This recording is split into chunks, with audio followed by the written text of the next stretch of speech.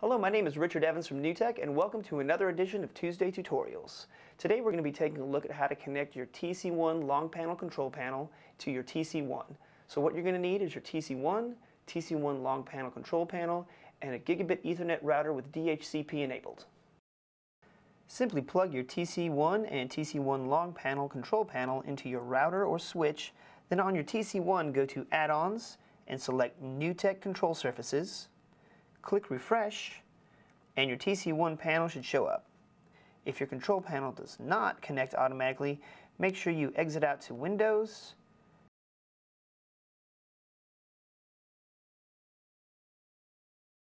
search for Firewall with Advanced Security, and turn off each firewall.